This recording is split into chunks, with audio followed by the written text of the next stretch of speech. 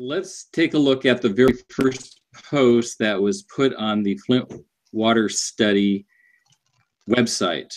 The very first post is basically just outlining that, Flint had this plan to switch to a regional pipeline along with several other cities so that they could move away from buying Detroit water because they felt that Detroit water was becoming too expensive for them. And so the city council had decided that that's what they should do. And the emergency manager in the meantime thought that they could save additional money by switching to treating the Flint River water in the few short months it's actually about 2 years before the pipeline was going to be complete. And so what we are pointing out in this first post is that when they switched to the Flint River water, they forgot to dose a corrosion inhibitor to the water, and that caused the corrosion of all of the metal plumbing materials that came into contact with that water, including the iron pipe mains that the utility owns that started to break much more frequently than they were when they were on Detroit water.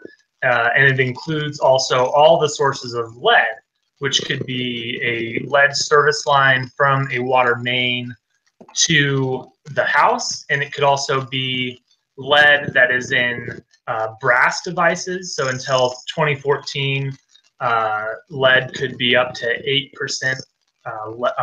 Brass could be up to 8% lead by weight, and now it's 0.25% lead by weight. And lead could also come from the solder.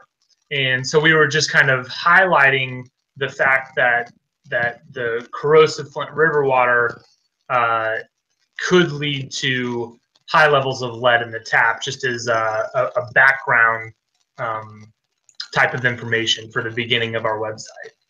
So the Flint River water is corrosive. Did you do any analysis on what made the Flint River water so corrosive? Some people say it's salt. Some say it was the industry that had been dumping chemicals in the river for years and years and years. It could be agriculture. It's lined with sugar beet farms, the Flint River. Did you do any analysis in terms of what makes this river water so corrosive? So we didn't go into the causes of what makes it corrosive, like what caused the high chloride content of the water. The only analysis that we did to determine whether the water was corrosive or not was to look at the water chemistry of the Flint River water and the water that was being distributed to Flint residents. And from there, you can look at a chemical profile of the water, and we can tell that the water would be corrosive by looking at that profile. But we didn't go into, what percentage of it is the salt from the roadways or industry or agriculture. We didn't look into any of that specifically. When we found out about this situation, lead in the water was our #1 concern. And so that's what we, focused our efforts on. I'm not going to say that the cause of the high chloride, whatever it may be in the Flint River water, isn't important. It very well may be. But our #1 concern was the health of the people in Flint, and we only needed to know that the water was corrosive in order to, move forward with our work on how lead would get into the water. That was our focus rather than the cause of the whole